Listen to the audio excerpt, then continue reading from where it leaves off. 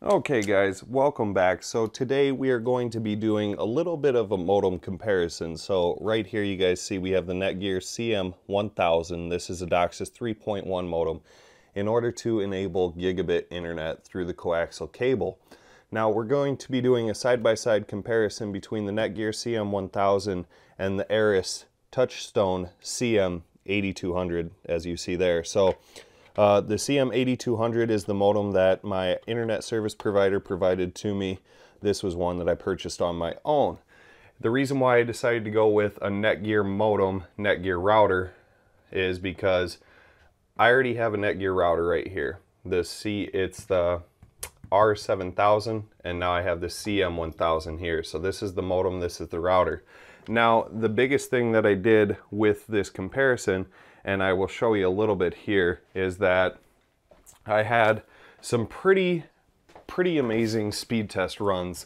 And like most people say, it doesn't really matter about the modem, it doesn't really matter what you have, it all matters on your connection with the internet service provider. And that could not be more wrong.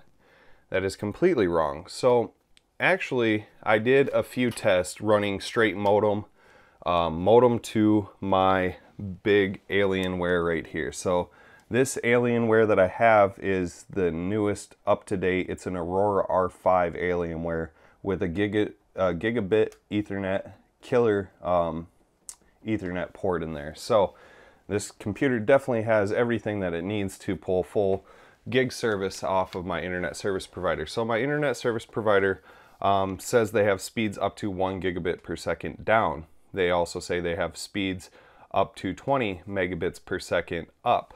Now, realistically, you'll see about 940 down and about 20 up. And that's really realistic. So over here, I did kind of a number comparison and kind of went through these, and I'll show you the speed test for them here in a little bit. But the major thing that I noticed is the modem to modem hookup to the computer weren't really that different. The Netgear modem did outperform the Arris Motorola modem. So with the Netgear modem, I actually pulled 16.92 megabits per second down, greater than what the Arris Motorola modem was. And then for the upload, it was a 0.17 megabits per second up. So modem to modem, there wasn't really that much of a difference. I guess the biggest difference really comes is when you look at the router to router comparison. So when I'm talking router to router, I'm talking the CM8200 hooked up to the R7000, the CM1000 Netgear modem hooked up to the same R7000 router.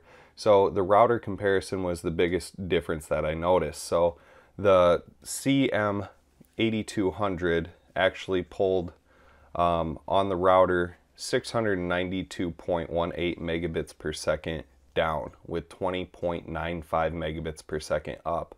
Now the Netgear router actually outperformed this by 814.58 megabits per second down and 20.66 megabits per second up.